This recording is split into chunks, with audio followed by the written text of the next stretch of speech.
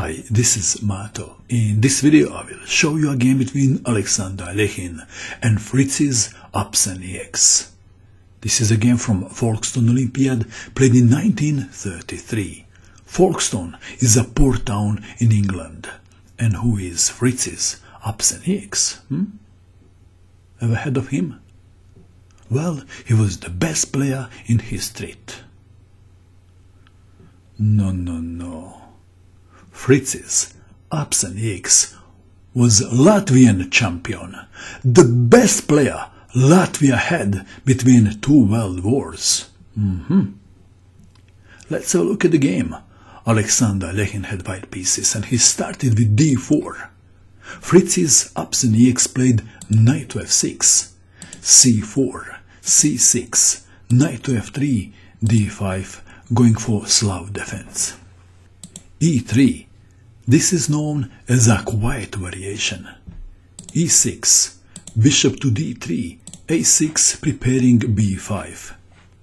Knight from b to d2, d takes on c4, knight takes on c4, b5 attacking the knight. What is the best square for the knight?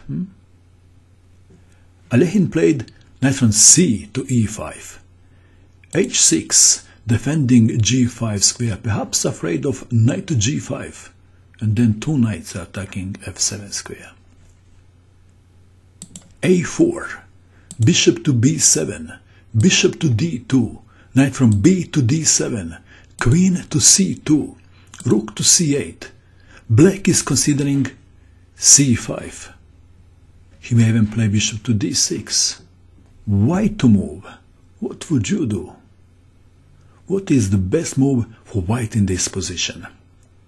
Please pause the video and find the best move. Did you pause? What did you find? Did you find this very cool move? No? That's okay.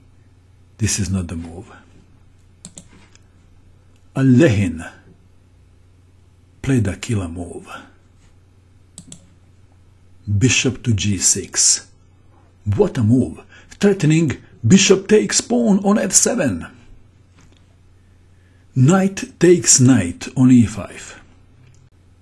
If black plays the obvious move, pawn takes bishop, then queen takes on g6 check, king to e7, knight to f7 forking the queen and the rook, and after queen to e8, knight takes rook, winning for white. So Fricis Apsenieks captured the knight. Knight takes knight.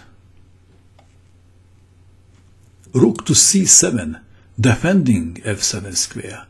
But this move has a downside. What would you do now in this position if you had white pieces? Alekhine played the best move. Bishop to a5, pinning the rook. F takes on g6. Queen takes pawn on g6 check. King to e7. Knight to f7, forking the queen and the rook. Queen to e8. Knight takes rook.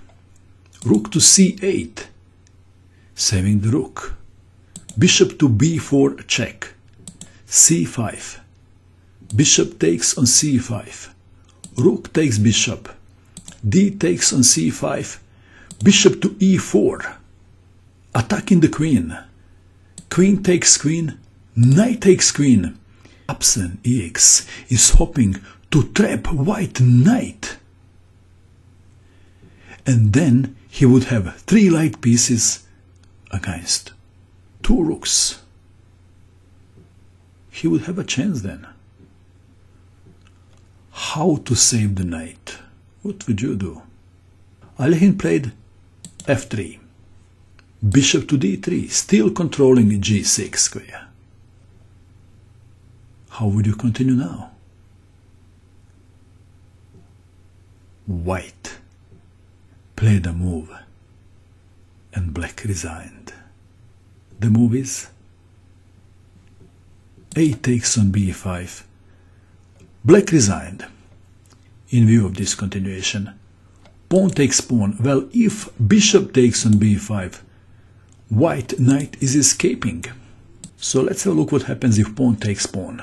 If pawn takes pawn, rook to a7 check, king to d8, but now knight to f7 check, and the white knight escapes and becomes a star of the show with offers from Hollywood. Just kidding. King to c8, rook to a8 check, extraying the knight, defending the knight. Then knight to e5 check, forking the king and the bishop. After king to e7, knight takes bishop.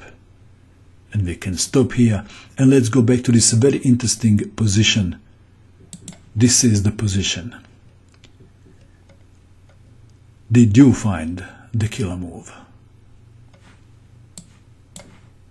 If you did, congratulations.